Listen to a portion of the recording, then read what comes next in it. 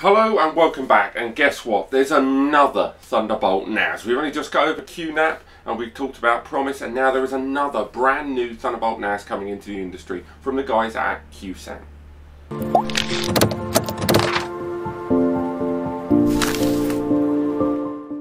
So, the QSAN XCube XN5004T is the 4-bay version. The QSAN XN508T is the 8-bay, and another 8-bay, the XN8008T. So, what the hell are they? Well, these are a 4-bay and two 8-bays, as you can see on the screen there. Now, first and foremost, before we get any deeper into this, two things. One, yes, that chassis on there looks exactly like the Promise Atlas S8 that we talked about a little while ago. It seems to be utilising exactly the same chassis and motherboard inside. Now, right now, I haven't quite found out from the manufacturers. I've contacted them to ask if, one, is this just one brand producing hardware that different companies are sticking their label on? Once again, this isn't new. This industry does this quite a lot. But normally with lesser known companies like QSAN and Promise are big enough that they have their own proprietary intellectual property. The idea of them sharing even physical IP is pretty rare. You wouldn't see Drobo and Synology have the same chassis. It just wouldn't happen. And in the case of QSAN, I'm very surprised as well. But between the two of them, they do have some differing specs. Straight away, as you can see, we have 4-bay and two 8-bays. The 4-bay and the first 8-bay, the XN5008 or 4T, both of these arrive with an Intel Celeron CPU, 2.9 GHz clock speed, and it's a dual-core based CPU. It also arrives with 8 GB of DDR4 memory that can be upgraded up to 32 GB, whereas the bottom one is the more enterprise level unit. This arrives with an Intel i5, and it's a quad-core 7 GHz CPU that can be bursted up to 3.3 GHz. It should be on the screen. And that is the far more enterprise model. The prices are currently available in the NAS Compare article, which you can see below if you click the link in the description. But what can they do and what can't they do? Well, they both arrive with their own dedicated software on board, QSAN's own software, and it can do everything. It's got virtualization, it's got multimedia playback, it's got multi-user account settings, it's got transcoding encryption and more. It's got everything you need from a modern software platform for a business. None of these are home NASes.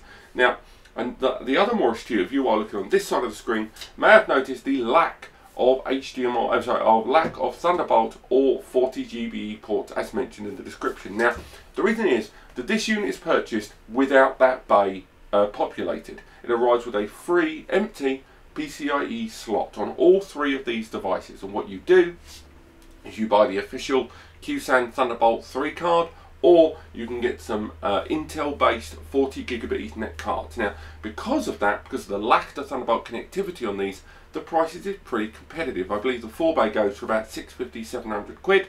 The first 8-bay there costs about 1,000, then the one after that about £1,200. None of these include VAT or hard drive media. If you connect via Thunderbolt connectivity, you're getting a theoretical 40 gigabits per second. But until we've got our hands on this device, as we will very soon, then we won't know the true speeds of it. But the hardware on the rear, if we look at the back, we've got 4 gigabit LAN ports there, so 1 gig each, so link aggregation very much on the table.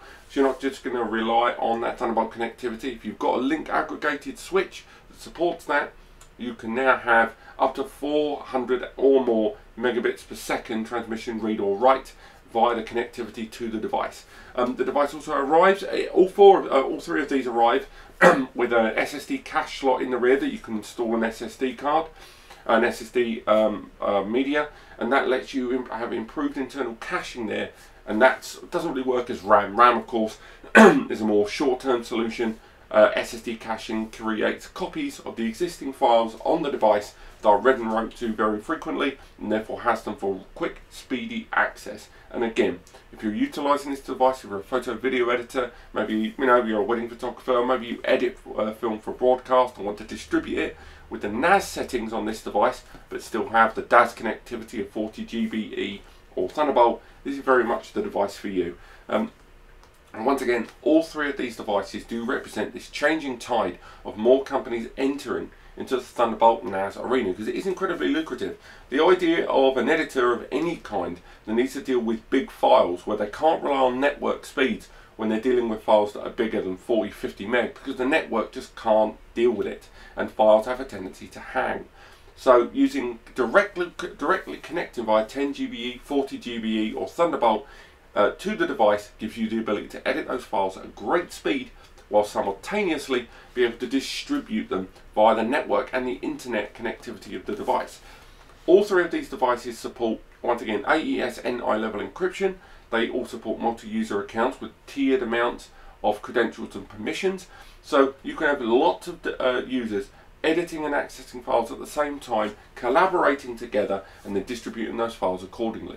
Surveillance, it supports the very latest surveillance software, as well as multiple cameras connected to the device. We are waiting to hear more about QSAN surveillance software.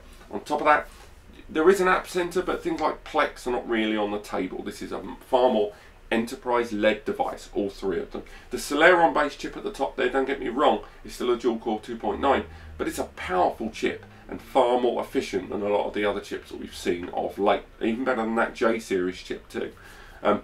It's got front-mounted USB one-touch copy button, and all the trays themselves, unlike the promised Atlas S8, a very important difference here, this device is available empty. So whereas the Promise you could only purchase pre-populated with 4, 6, 8 or even 10 TB drives when it gets released later this year, this device you can purchase empty with your own drives. You can chuck just one drive in and add as you go and have an expandable RAID as you see fit. And the great thing is this supports RAID Z because it is a ZFS enabled NAS. There's not a lot of NASs out there that use ZFS as its file system. We see a lot of ext4, we see some BTRFS from Synology, but this is where we see ZFS as a usable file structure. Now, how this compares against the Promise Atlas, I reckon it's going to be very close. Promise have never really had their own NAS platform as software, and once again I will not be surprised if it is just the same device as this with a few tweaks. As we learn more, we are hoping to get this unit delivered to us from QSAN, to get our hands on it and get to grips with it and find out what the editing speeds are, and what it can do and what it can't. But otherwise, do stay tuned to this channel to read more, or visit the other channel as well. Subscribe to both, I do recommend it. But if you've enjoyed this, click like. Otherwise, if you want to learn more about this device, visit the link in the description, or let me know what you want to see in future videos. Otherwise, thank you so much for watching. I'll see you next time.